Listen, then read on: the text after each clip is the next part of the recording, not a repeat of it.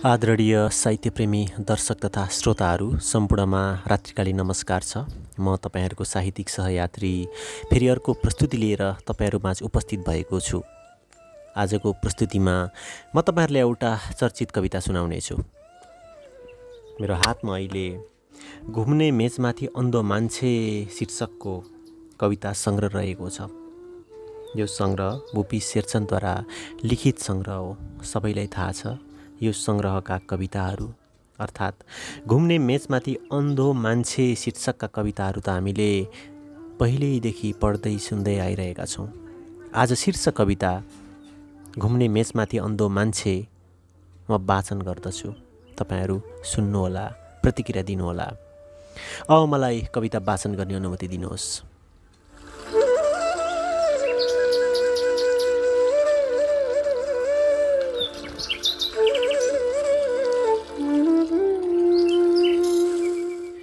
दिनभरि सुकेको बाँस चाहिँ आफ्नो खोक्रोपनमाथि उघेर दिनभरि सुकेको बाँस चाहिँ आफ्नो खोक्रोपनमाथि उघेर पछुताएर दिनभरि रोगी मलेवा चाहिँ आफ्नो छाती आफ्नै चुच्चोले ठुँगेर घाउहरू कोट्याएर दिनभरि सल्लाहघारी चाहिँ एक्लासमा अव्यक्त वेदनाले सुक्क सुक्क रोएर दिनभरि पाते च्याउ चाहिँ आकाश र धरतीको विशालतादेखि टाढा एउटा सानो ठाउँमा आफ्नो खुट्टा गाडेर एउटा सानो छाताले आफूलाई ढाकेर साँझमा जब नेपाल खुम्चिएर काठमाडौँ डल्लिएर नयाँ सडक असङ्ख्य मानिसहरूका पाउमुनि कुल्चिएर टुक्रिएर अखबर चिया र पानको पसल बन्छ।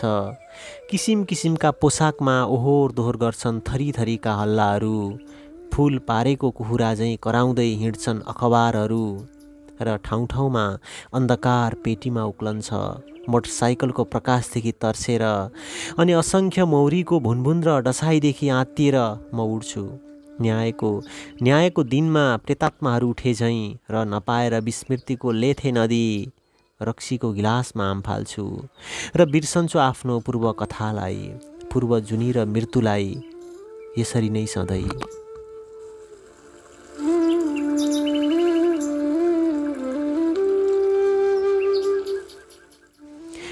नै सधैँ चियाको किट्लीबाट एउटा सूर्य उदाउँछ, सधैँ रक्सीको रित्तो गिलासमा एउटा सूर्य अस्ताउँछ।